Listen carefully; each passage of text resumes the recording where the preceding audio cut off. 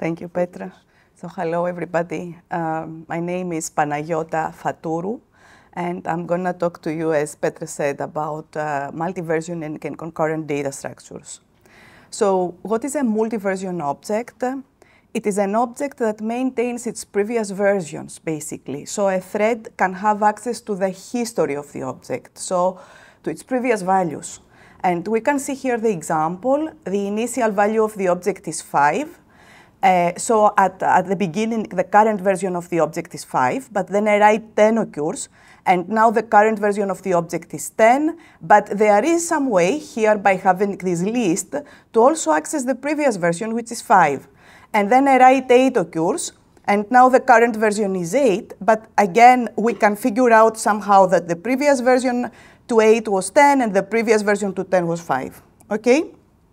And let me just mention that multi-versioning is widely used, mainly in database systems, and you can see here a lot of well-known database systems that use multi-versioning for concurrency control, but it has also been used in software transactional memory and in concurrent data structures, and our focus today will be in this third field, which is the concurrent data structures.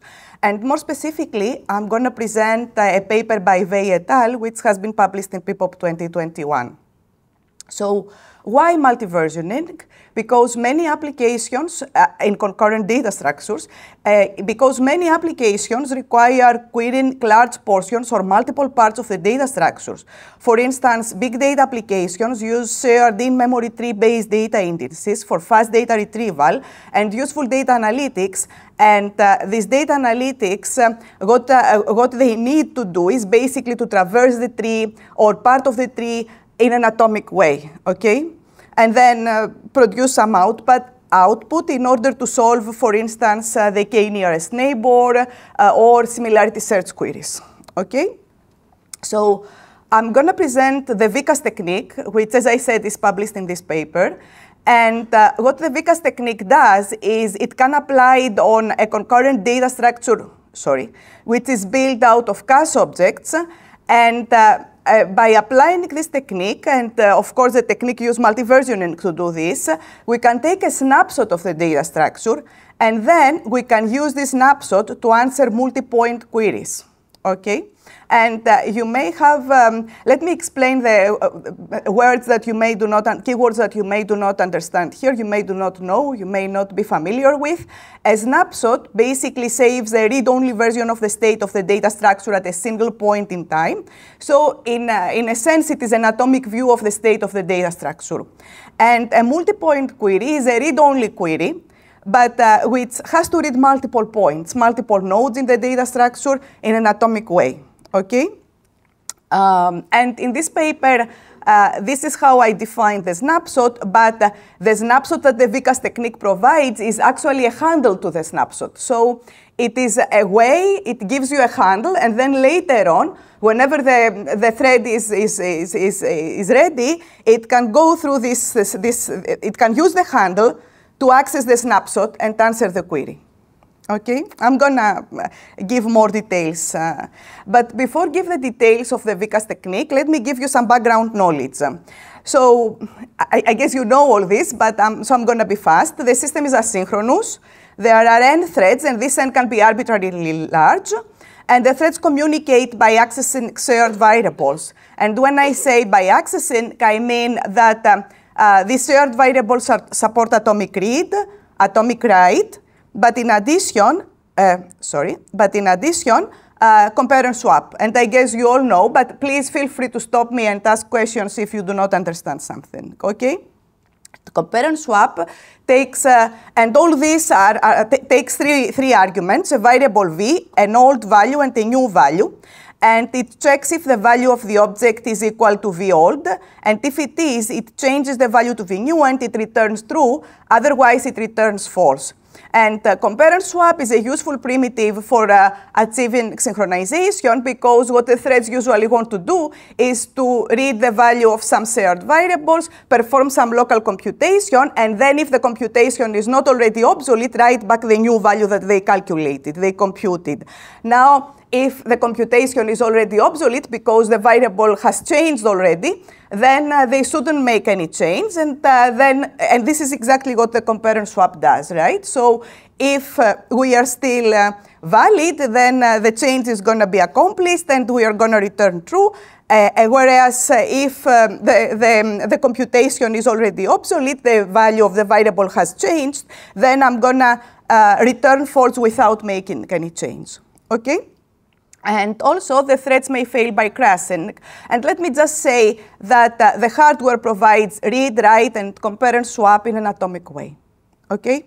These are the primitives. So, and you have heard a lot about linearizability, so I'm going to be very fast. And if you feel that you still do not understand the notion, please stop me, and I'm going to give you more examples so that to be sure that you all follow me.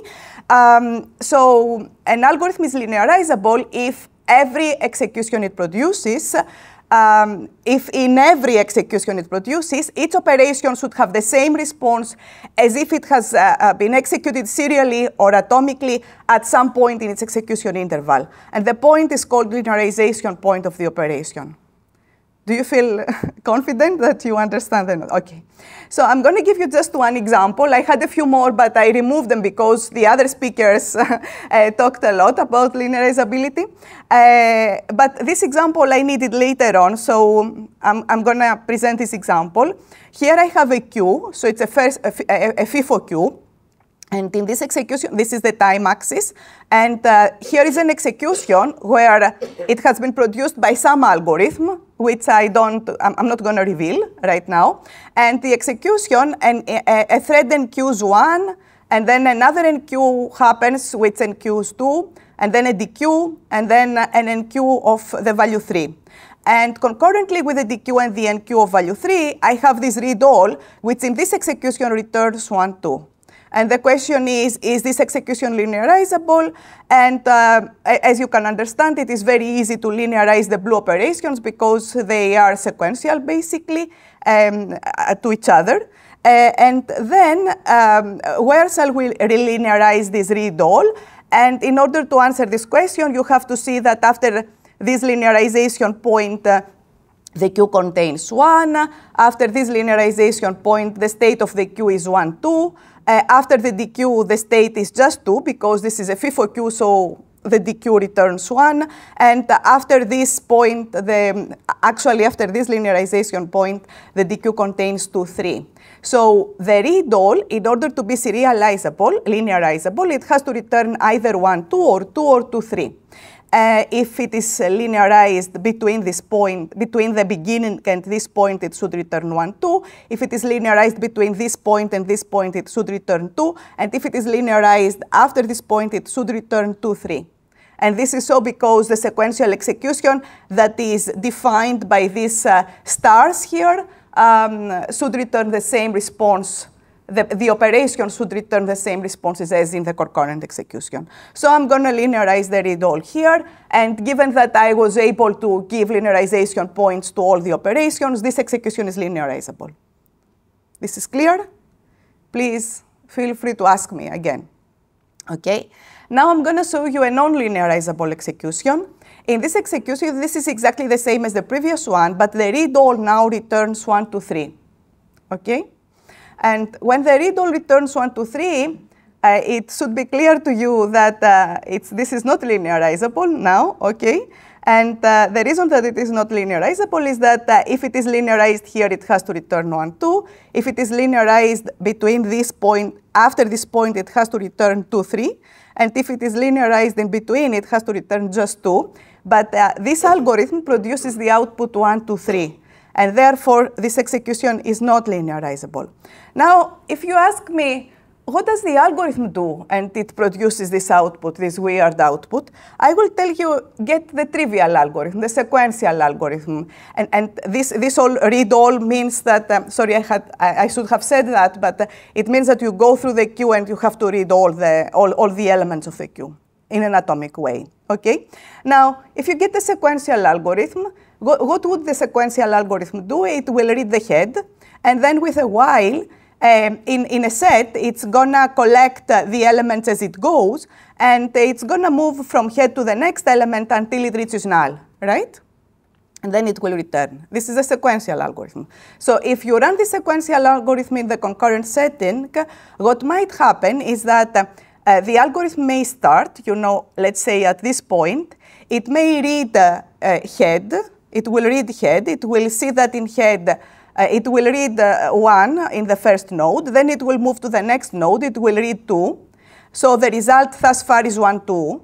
But the algorithm has not completed, and then the read all becomes slow. And after that, the dequeue happens, so the head points to node 2 now, and the enqueue3 happens. So now tail points to node 3, and then the read all continues its execution, and now the next pointer of this node is not null, so the read all is going to continue, and it's going to also read 3. And the result it's going to return is 1, 2, 3. Is this clear? So the sequential algorithm is not going to, which is the trivial algorithm to consider, is not going to be correct in this setting. Clear? Is it clear? OK. So this is not a correct algorithm. And when it comes to progress, we are going to focus on non-blocking algorithms, which means that these algorithms do not use locks. And in this non-blocking setting, there are two conditions, wait freedom and lock freedom, that are the most widely the most well-known, the most widely used. Wait freedom is a very strong progress condition, which says that every thread finishes the execution of its operation within a finite number of steps. So it guarantees that every thread is going to make progress. Whereas lock freedom is a weaker condition, which says that some thread finishes the execution of its operation within a finite number of steps. So the system as a whole makes progress, but some specific threads may starve just because other threads make progress instead, okay? So wait freedom is stronger and is a stronger condition, and it implies lock freedom, but not vice versa. Is this clear? Okay, so this is the background knowledge I would like you to have. Please ask me again if you have any question. And before I proceed to give you the details of the Vikas approach, I'm going to give you an example of a concurrent queue implementation, which is pretty simple, and I'm going to use it as my working example. So the queue is the Michael and Scott queue, and the way it works is that it uses a linked list to store the queue elements, and the next pointers are cache objects, so we update them using compare and swap. And the tail and head are also compare and swap objects. And therefore, initially there is a dummy node, and tail and head point to this dummy node. Actually, head will always point to a dummy node, but this dummy node is not always the same node. It's always, the dummy node is always the node that head is pointed to, but it is not always the same, of course, because we have the queues and head is moving. These three variables here are compare and swap objects. And what the algorithm does in its sequential version, when I have just one thread around, is that when the thread comes and it wants to enqueue one, it will first read tail, and then it's going to read the next field of the node that tail points to. And if it is null, which means that tail points to the last node, then it's going to malloc a new node, and which it initiates appropriately, and then it's gonna execute a compare and swap, which is gonna be successful because there is no contention, trying to change this pointer to point to the newly allocated node. And once this is done, then it's gonna execute another compare and swap. Again, it's gonna be successful, and advance tail to point to this node. Is this clear? Clear. Is this clear? Okay. So now let me make it a little bit more interesting. I have two threads now. The first wants to enqueue one, the second wants to enqueue two. They are gonna both read tail and the next field of the node pointed to by tail. And they are both gonna see that this next field is null. So they are gonna malloc one node each, and they are going to apply compare and swap, both of them, on this next field. And let's assume that thread 1 is fast, So the concurrent swap is going to succeed, whereas this concurrent swap is going to fail. And this is what the state of the system is going to be after this concurrent swap has succeeded. And now if thread 1 is fast, it's going to execute its second concurrent swap, and it's going to advance tail. And then thread 2 has to repeat. So thread 2, every thread executes a while where it repeatedly tries, because this is a lock-free algorithm, okay? Tries these concurrent swaps. This protocol that I presented. Now thread 2 is going to succeed, and the tail is, and eventually this is what is going to be the state. Is it clear? Okay. However, thread 1 may, I'm going back now in time, and thread 1 may become slow before it updates tail. So when thread 2 is going to execute its next iteration, and it's going to read tail and the next field, it's going to find that this next field is not null, and it's going to decide that now there is another thread which is low, and a tail is falling behind, so I have to help this other thread to advance tail. And once I help this other thread, I'm going to redo the whole thing. And so tail always point, not always, but I cannot add another element if I do not fix tail to point to the last element of the queue. Is this clear? Okay? Okay, so now my last piece is, let's assume that I have a DQ. So now what thread 1 is going to do is going to read tail, it's going to read head and tail, sorry, because if these two point to the same node, then the queue, this is the dummy node and the queue is empty. If this is not the case, then I'm going to read this next field. And remember that this is a dummy node, so I'm going to read the value of the next node of the dummy node, and this is what I'm going to return. If all this is done appropriately, then I'm going to execute a concurrent swap on head to make head point to the next node, and now this next node is the dummy node, and recall that one has been returned already. Okay? Clear? Any questions up until this point? Okay. So now I'm going to go back to the Vikas technique. And just to remind you, when I have a concurrent data structure which is log-free and is built through concurrent swap objects, I'm going to use the Vikas technique to take a handle to a snapshot of the data structure, and then I'm going to use this handle to answer multi-point queries. And here I'm trying to, it is a simple technique, it is very general, it is general, it is very efficient, and we have applied it to log-free queues, binary search trees, linked lists, chromatic trees, and it can be applied to many other data structures. So it is pretty general.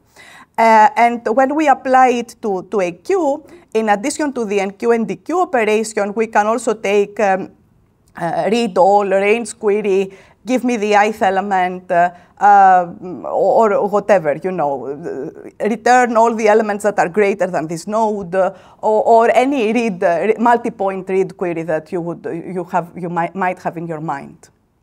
Okay? And this is true, of course. You may tell me, why do we need to do all this on a queue? And maybe the answer is that it's not so useful for a queue, because we don't often have such functionality in the queue, but the queue is just my running example, right? And I have chosen this example not because it is the most meaningful, but because it is the simpler one to present, the simplest one to present to you.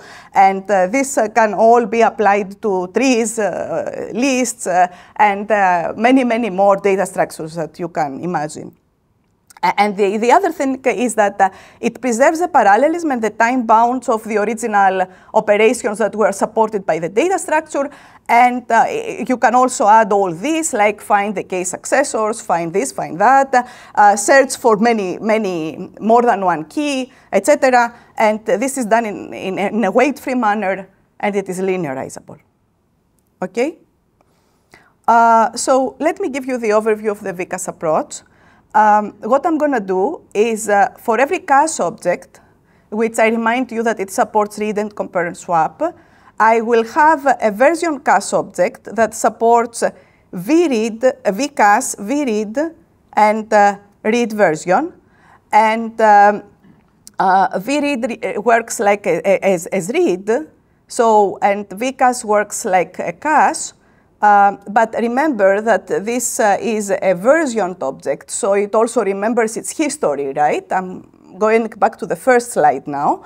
And this is done through a version list. So I have a list of all the previous versions of each object, of each vCache, of each compare and swap object, which is now called version cache object. And so the read returns the current version of the object. The cache behaves the same way as the cache object, as the compare and swap on the cache object. And I also have this read version, which can give you some of the old versions of the object if it is needed. Okay? And I also have a camera object which supports just the take snapshot operation. And this take snapshot makes it possible for a thread. It is the operation that returns the handle to the snapshot. So it makes it possible for a thread to later read only the memory locations it needs from the shared memory, knowing that all such reads will be atomic. Okay? And the time complexity for vRead, for vCache and take snapshot is order 1, and the constant is small, whereas read version is weight free. I'm going to give more details. So how does it work? The take snapshot is implemented, is a trivial implementation. It is just a timestamp, which is a compare and swap object, and each query calls take snapshot to get a timestamp, and more than one queries may have the same timestamp, and then each query attempts to atomically increment the timestamp using compare and swap. So let's see an example. Here a query comes. It's going to read TS, it's going to see 0 in it, and then it's going to compare and swap and change its value to 1. Is this clear? If 2 more queries come, then they will going to read TS, they may read 1, and they are going to, let's assume that the green one is faster. So they compare and swap, and the green one performs a compare and swap and changes the value of the object to 2. Now, the red is going to use 1 as its old value, so its compare and swap will not succeed. And both the green and the red will have the same timestamp, and just the green has managed to upgrade the timestamp. And the other thing is that each version of a vCache object has a timestamp which has been read from TS. Okay, so every time I vCache, I'm going to read a timestamp from this camera object, and I'm going to have it together with, I'm going to stamp this version with this timestamp. Okay? So here I have the queue that I showed previously. And the next fields now are going to be version cache objects because they were, so what I'm going to do in my data structure is I'm going to change all the compare and swap objects to version cache objects. Okay? So if you remember, the head and tail and the next fields of the nodes of the lists were compare and swap objects. Now they will become vCache objects. And therefore, all these next fields are now version cached objects. Okay? And if I zoom in to one of these version cache objects, the next pointer now of this node is a pointer to the first node of a version list, and to the first node of a version list, and this first node contains the current value. This val field contains the current value of next, but the node, which is now called vNode, also contains the timestamp and a pointer to the next version, so that I can, through the next field, I can now have access to all the versions of this vCache object. Okay? So the vCache objects are represented internally using version lists, and the nodes of these version lists are called vNodes, and each vNode, the fields of a vNode, there are 3 fields, val, ts, and vNext. And val is the value of the object, either the current, if this is the top element in this list, or previous values. The ts is the timestamp that I read in the camera object, and vNext is a next pointer to the to the previous version, okay, to the next V node in the version list. And one thing that I didn't mention, and I should probably mention, is that for a data structure, for a specific data structure, all these version cache objects will be associated with the same camera object. So they all read the same, from the same place timestamps, okay? For all these 3 vcache objects, I'm going to use the same camera object. And as I said, these are previous values of the next field of this node, whereas this is the current value. Now, I'm going to give you a brief description of the operations that the vcache object supports and the camera object supports. The camera object supports just this operation, which is called take snapshot. And what it does is that it attempts to increment TS using compare and swap and returns its previous value. So a take snapshot on TS is going to get back 8 and will increment 8 to 9 if there is no contention. Okay? Now, vcache takes 3 arguments, says compare and swap, the variable, an old value and a new value. And it tries to link in the version list a new node with timestamp to be decided initially. And then it tries to update this timestamp to make it valid. So if the timestamp is to be decided, it's not considered to be valid. It has not been initialized yet. Then you have to update the timestamp to make it valid. A vread goes to the first node of the version list.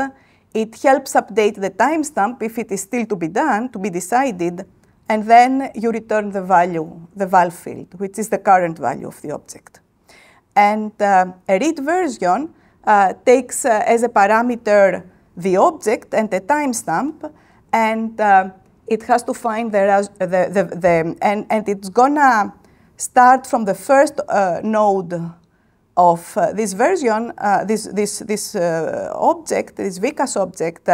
It's gonna help update the timestamp of the current version, and then it's gonna move through the version list in order to find the newest version with timestamp less than or equal to t. Is this clear? Any questions up until this point? Sorry, maybe I lost my focus for a while. So this vcache object is this list of nodes. And each node is a version list. Well, this is the queue, okay? This is the queue. And the next fields of the node of the queue, each one of them is a vcache object. And if we zoom into one of these vcache objects, we get a version list. So basically, the next field is not a pointer to the next node of the queue, but it is a pointer to the first node of a version list. And the val field of the first node of this version list points to the next node of the queue now, because this is the current value. And there are also the previous values, because this is a multi-version implementation of the data structure. And the previous values point to previous values that this next field of this node had, that values that it had in the past. But I'm going to show you an example in a while. So, and I hope this will make things clear. These operations are the interface of... yeah, exactly. I'm going to, yes. Yeah. OK. So let me show you I'm going to work with the working example, which is the Michael and Scott queue. And I want to remind you that in the Michael and Scott queue, the next field of nodes were compare and swap objects, and head and tail were also compare and swap objects. So now, the next field of a node is a version cache object, and head and tail are vcache objects. Okay? Is this clear? So here is my camera object, and here is the initial version of the list. I have the dummy node, but head does not point directly to the dummy node. It points to the first element of a version list, and the val field of this node points to the dummy node, because head is not a cache object, it's a vcache object, okay? And the same is true for tail. instead of pointing directly to the dummy node, it points to the first node of a version list, and the val field of this node points to dummy. And again, the next field of this dummy node is a Vicas object, so it's not null. It points to the first node of a version list, and the val field of the first node of this version list is null. Okay? So this is the initial state of the algorithm. Is it clear? Any questions? Okay. So thread 1 comes, it wants to enqueue 1, and what it does, it is that it has to read tail and the next field, but now these are Vicas objects, so it's gonna V-read, not read, right?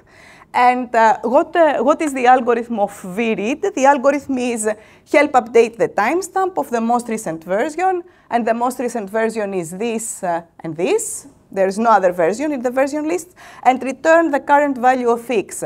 And here, because I have no threads that perform queries, the timestamp is gonna stay 0 for a while, and the timestamp is set already.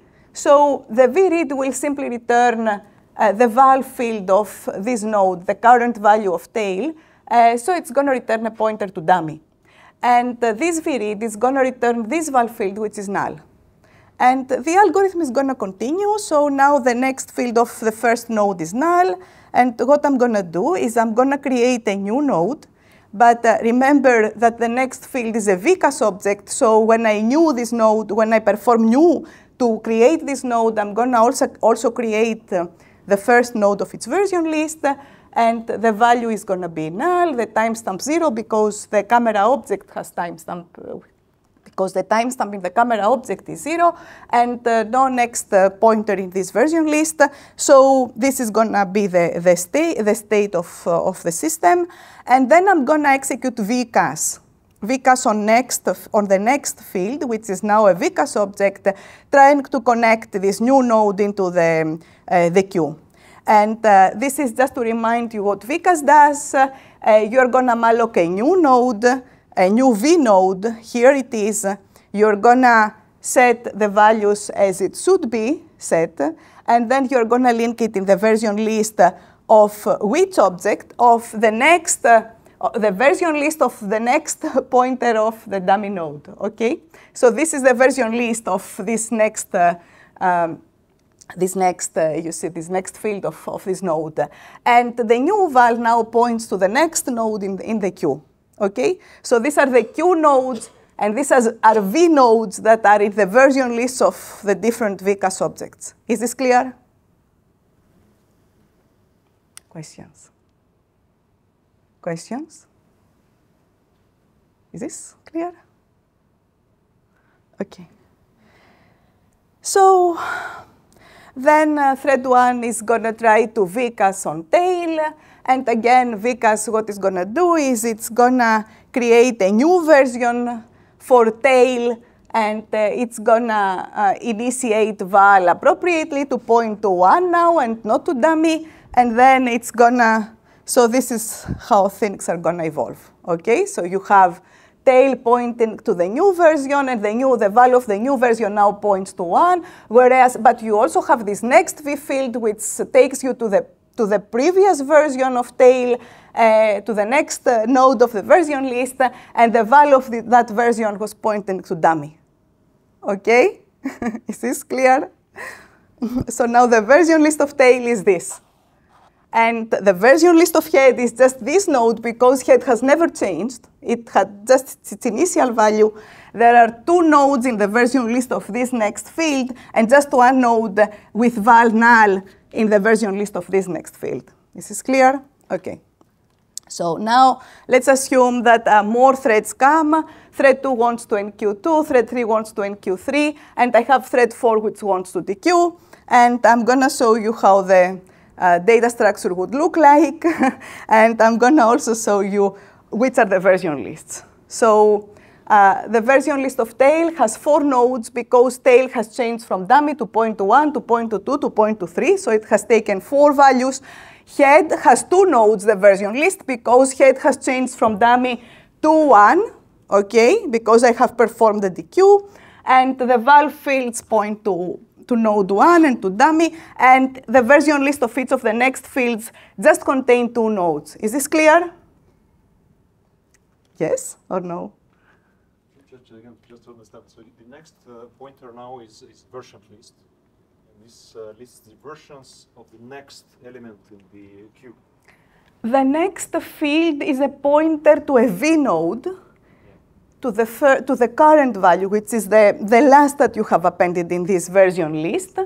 And the v nodes contain next v pointers that point to the next version, which basically stores the previous value of the object.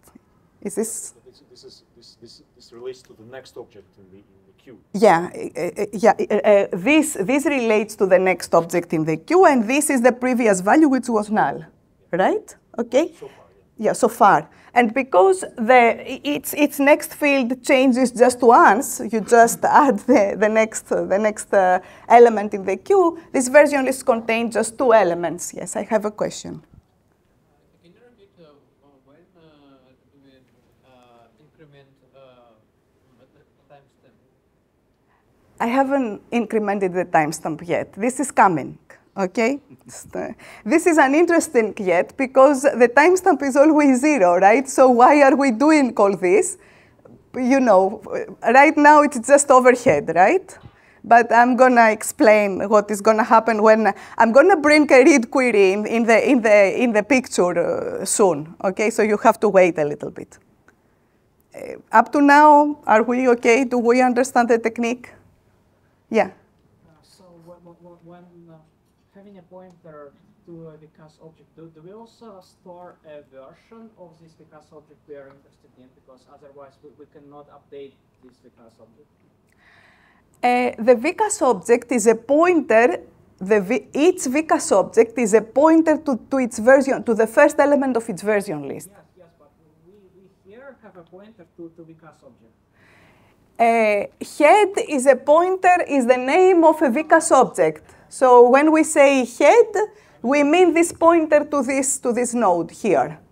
And when we say head right arrow val, we mean a pointer to this object. So if this object is stored in address 1024, then here it is stored 1024. And if this object is stored in 512, here it is the value is 512. Is this clear or not? No? But when we have this pointer to a Vicas object, we probably need the version, the latest version we've seen it, to access it later. Yes. Okay. Yes. So I have this pointer to the first object of the version list, and then through these next pointers of the V node, I can move to the previous versions, and I can find all versions, or all necessary versions. Does this make sense to you? You're still confused, right? So what is the confusion? Well, the thread, it points to the object. To a V node, to the first element of the version list of tail. Yeah, like say element 1, like Vicas object 1. This is the queue nodes, right? The queue contains 1, 2, and 3. The blue nodes are the queue nodes, okay? The blue nodes are the same as what I was, sort of the same as what I was showing previously when I was presenting the Michael and Scott queue, the original algorithm. But head is not now a pointer to a queue node. It is a pointer to a V node. Is this clear? Now I have 2 different types of nodes, the blue and the white, okay? Is it clear now? Yeah, okay. Yeah. If we want to access some old version, does it mean that we need to make a linear search on each? Yeah. Yeah, you have to follow tail, for instance, and then you have to go through the version list in order up until the point that you find the version that you're looking for.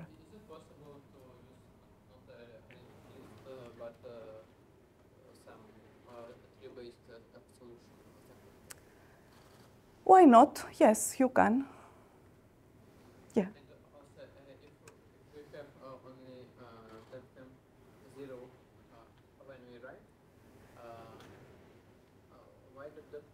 combine?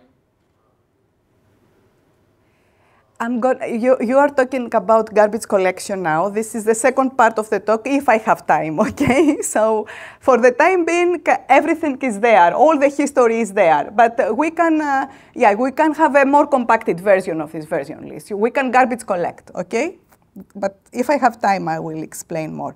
So now I'm going to bring the queries into the picture.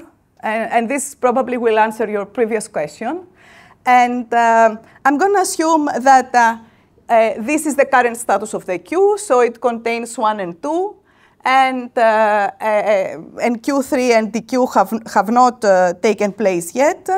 And now a thread that wants to execute read all comes. It calls take snapshot, it reads 0, and changes the value of TS to 1. Clear? Okay. And now, what happens is that if thread 3 comes and tries to enqueue 3, and a DQ comes that is executed by thread 4, it's not going to stamp, the timestamp of this is not going to be 0, but it's going to be 1, right? So here is how the state of the object looks like after these 2 operations have been executed. So basically, this vnode is stamped with the timestamp 1, this with the timestamp 1, this last version of tail has the timestamp 1, and the same is true for the current version of head, because the DQ and the NQ took place after the TS have been incremented. Is this clear? Do you understand? Because when these threads came, the TS contained 1 and not 0 anymore. So it is 1 that they write in all these nodes that they have allocated. And now the query is going to execute the sequential code. Okay, but do you remember the sequential code? So the query will execute the sequential code, but the sequential code was wrong previously. So in order to solve the problem, the query will not use read. It will use read version instead. So instead of using vread to read the different, if I use vread, I will go here, I will see that 1, then I will go here, 2, I'll go here, 3, and I will return 1, 2, 3, which is wrong. It's not going to use read. It has to use read version. And because the query read 0, it's going to pass the 0 as a parameter to read version. And therefore, what the query is going to read is it's going to go to head, but this is the timestamp of this node is 1. So I'm going to move. This is the code, right? I have to find the newest version with time which is less than or equal than t. So I'm going to move to this node, and I'm going to follow this val, and I will go here. And then I'm going to go to the version list through the next pointer of this node, and because this has the timestamp 0, I'm going to go to 1, and I'm going to read 1, and I will add it to the result that I'm going to return. Then I will go here. This version has the timestamp 0. I'm going to go to this node. I will read 2, and then I will follow, and 2 is going to be in the result. And now I'm going to go to this node, but this has version 1. So I'm going to move here, and this is null, and I'm going to stop here. This is the end of my snapshot, basically. So I'm not going to return 1, 2, 3. I'm going to return just 1, 2, which is correct. Right? Do you understand? In your example, tail points to the version list of 4 elements, and 3 of them has timestamp 0. Correct. But I'm going to stop to the first one as I'm going through to the last one, which has to the newest one that has timestamp less than 0. So I'm going to stop to this one, because all this have happened while the timestamp was 0, and I have to consider all of these changes. Okay? I'm going to ignore only changes that come at the epoch 1, that when the timestamp that are timestamped with the number 1. Is this okay? Is this clear? So you have to stop at the first element, but why do you need to keep all the rest zeros? So if I don't need to keep the rest, but this is the next problem, right? One thing at a time, if I have time, okay? Because we are going a little bit slower. Yeah, probably not, yes. So, any other questions? Shall I continue a little bit? Okay, let me become a little bit faster. So here is what you have to do in the code. So this is the code of Michael and Scott and Q. And what the code does is every thread mallocs a new node, and then it applies repeatedly read tail, read the next field of tail, and then if next is not equal to null, you compare and swap. If next is not equal to null, then tail is falling behind, so you have to help. Otherwise, you try to append your node at the end of the list, and you try to advance tail to point to your newly allocated node. It doesn't matter. What I want you don't have to understand all the details, although I have shown them previously. What you have to understand is that the changes you have to do in this code are very trivial. So basically, whenever you read tail, you read next, or you read head, you have to use vread. And when you cast, you have to use vcast. And this is all. And then the technique works. Okay? So it's easy to change the code. And here you can see an example of a binary search tree, which is a little bit more advanced. It doesn't matter. I don't have to explain a lot of things. Now the LC and RC fields are vcast objects. And you can apply all these queries and many more. And again, the root points to a V node, and the V node to a version list. And this is the current value. This is the previous value. And again, LC and RC point to version list, etc. Okay, it doesn't matter. If you understood the previous, this is the same. Okay? And if I am supposed to compare with existing techniques, I would say that there are many techniques that are specialized for specific data structures. They have been presented for specific data structures, so they are not enough general. There are some more general techniques, but their efficiency is not as good as these techniques. vcast is very simple, it's general, it has very good performance, but software transactional memory is less efficient but more general. Okay? And there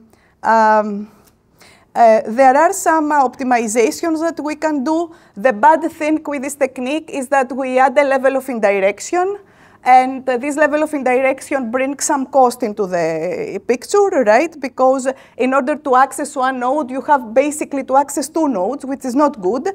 But there are some cases where you can merge the actual node of the data structure and the V node, and you can have the version list together with the actual nodes of, and this, you can see the details in the paper, okay? But we can, in some cases, we can avoid this extra overhead of having this indirection, okay?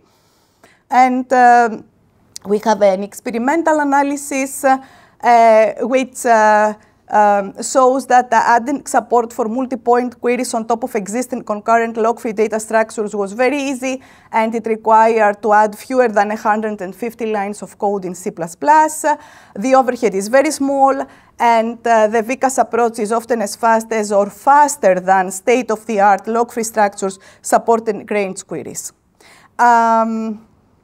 So the summary doesn't matter because I want to say a few things about garbage collection. Our code is on GitHub, and we have a full version with full proofs, etc., in archived. Now, do I have 5 minutes? Okay. So now I'm going to try to answer your questions about how to do garbage collection, because any system that maintains multiple versions of each object needs a way of efficiently reclaiming them. Otherwise, these version lists become huge, and then there is a cost, of course. So the research question is, how do we garbage collect efficiently for multi-version data structures? This is the question we want to answer. So do we need all these versions, and what do we do with these versions that we do not need? And in another paper that has appeared in DISC 2021, we present a general multi-version garbage collection scheme with the following properties. It is weight-free, and specifically it requires order 1 time per reclaimed version on average, and it is as good as maintaining just a constant factor more versions than needed, plus an additive term, okay? And I don't expect that, for instance, what needed means, but I'm going to explain in a while, okay? So previous solutions either use unbounded space, or they required order p time per reclaimed version, where p is the number of processes, which is expensive. So now let me show you what is the problem. So the problem is that for each object, you have a big version list, which becomes bigger as the time is progressing, right?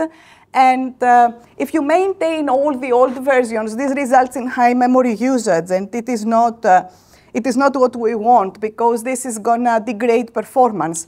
So how do we identify which versions are not needed, and how do we safely reclaim them? This is the 2 questions we need to answer. And let's assume that this is the axis of time. And I'm going to explain to you what are the versions that we actually need, okay, what needed means. Of course, the current versions are needed, because this is how I can navigate through my data structure, right? And now, if I assume that I have 2 multi-point queries, and the timestamp is this and this, are determined by these 2 lines, then what I actually need are just these 4 versions. Okay, are the versions that the object had in my timestamp, but my timestamp is all the updates that it has to reflect the updates that have been performed before this time and before this time. So basically, I need the last versions, the newest versions that are before this time, and the newer versions that are before this time, right? So for these 2 objects, if I have just 2 multi-point queries, I need to maintain 6 versions. Is this clear? Because remember of read version, what does it do? It's going to get this timestamp as a parameter, and it's going to traverse the version list until it finds the first version that has a timestamp which is smaller than or equal to this timestamp. Okay? So I don't need all the rest. So all the green things here are not needed. But I maintain them and I pay for them, right? So I don't want to do this.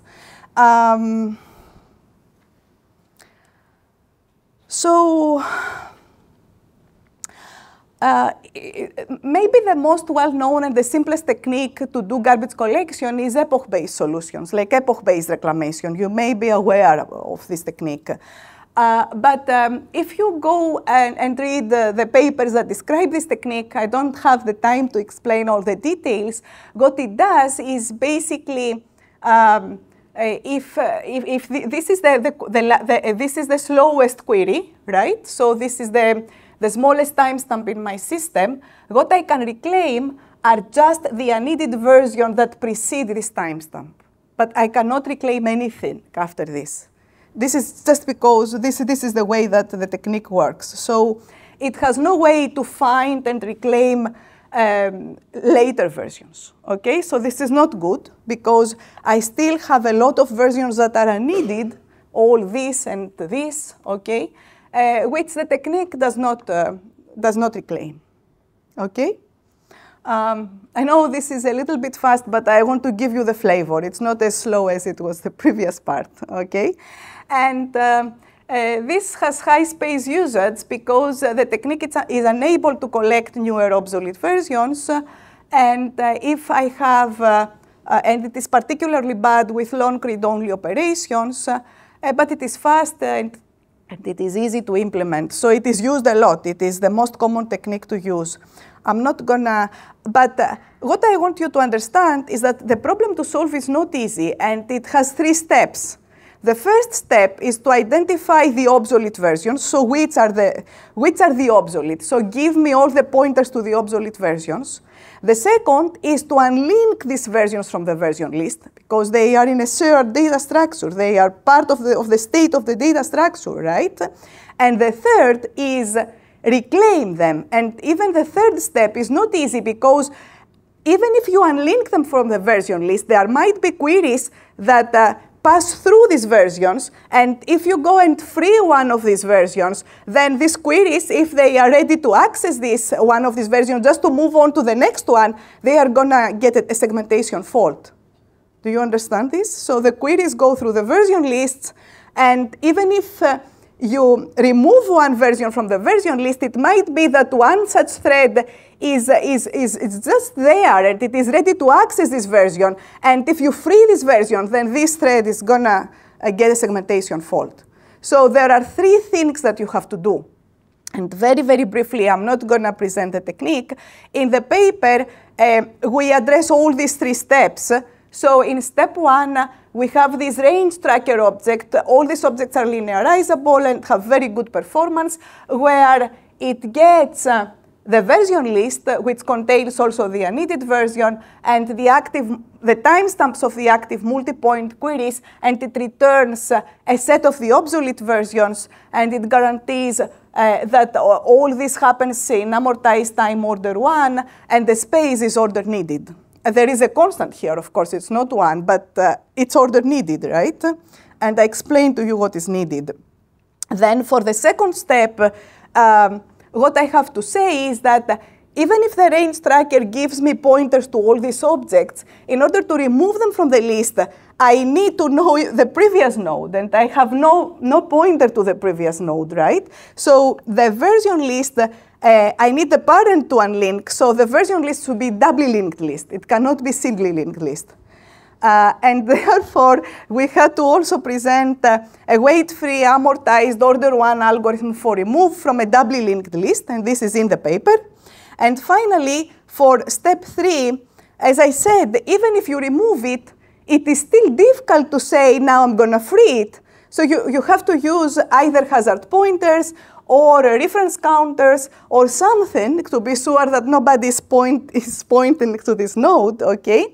And we also present one technique, a new safe reclamation scheme in order to do this efficiently. And there are some, well, I'm gonna skip all this, okay, because I'm out of time. But you can find all this in the paper. And I'm gonna go directly to, here are the overall results.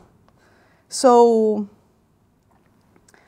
the time bounds is that we need order 1 time on average to identify, remove, and reclaim a version. All these techniques are weight-free. And the space bounds is that I pay the number of unreclaimed versions, not unreclaimed, of needed versions. The number of unreclaimed versions is in the order of the needed versions plus a small additive term. And the full version is available on ArcSci-V. We have a follow-up paper where we present simpler implementation of this doubly linked list, which is better in practice. And here are my conclusions. So here, today, we talked about the VICAS approach, which it is a simple constant time approach to take a snapshot of a collection of compare and swap objects. The technique can use a snapshot to implement linearizable multi-point queries in many log-free data structures. Anyway, so we talked about all this. And also we have in these papers multi-version garbage collection schemes, which you can go and read if you want. So thank you very much. If you have any more questions, I will be very happy to answer them. And I'm also recruiting, so if you want to come and work with me in Crete, which is a super beautiful island, send me an email, okay? Thank you very much.